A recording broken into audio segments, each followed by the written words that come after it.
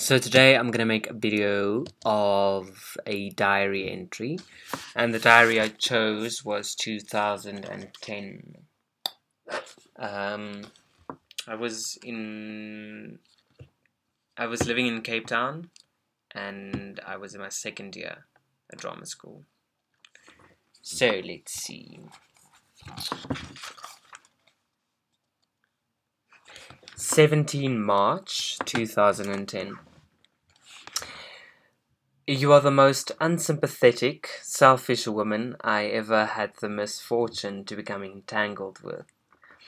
You are arrogant and vain, and you're not even very good looking. I remember that. That was from a play I did, a Howard Barker play called something Execution. But yeah, what? You are the most unsympathetic, selfish woman I ever had the misfortune to become entangled with. You are arrogant and vain, and you're not even very good looking.